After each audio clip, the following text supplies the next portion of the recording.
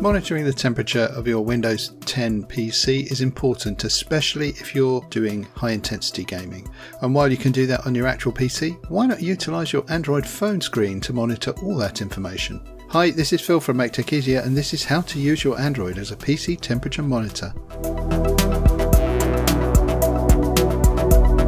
If you want to track how hot your computer is getting, there are many ways to monitor the sensors inside your PC to see how toasty your processors are.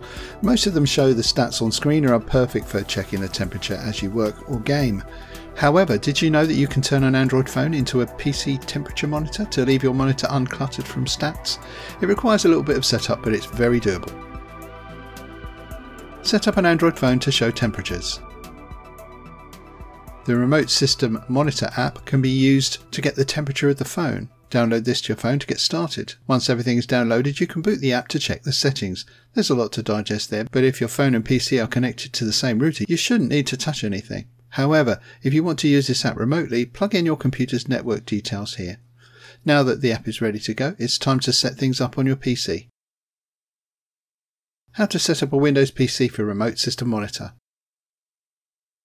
The PC app acts as the actual tracker for your temperatures. It also acts as a server that relays what it finds to your phone for it to display. As such, without it, your phone can't do any logging. You can grab the server software on Trigone's, I think I'm saying that right, Trigone's download page. Once it's downloaded and installed, run it.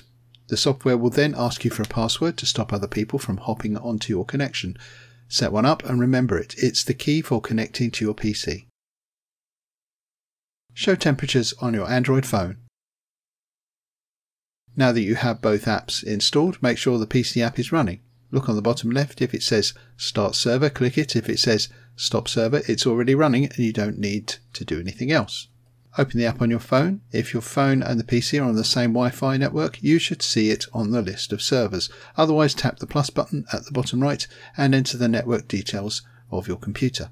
Once the computer is on the server list, tap on it. The app will then display all the information it can gather from your computer, including temperature. Along the top, you can select graphs to see all your computer specifications, and you can tap on a graph and you'll be taken to the Detailed tab for more in-depth charting on that specific statistic. Other than remote monitoring of temperature, your Android phone can also be used to test the battery of your TV remote control or even a remote control for VLC. Links in the description. What's the best use of remote monitoring software? Do you use it as an additional monitor or to check in on the go? Let us know in the comments below. Okay, as always, thanks for watching. That's all for now. See you next time.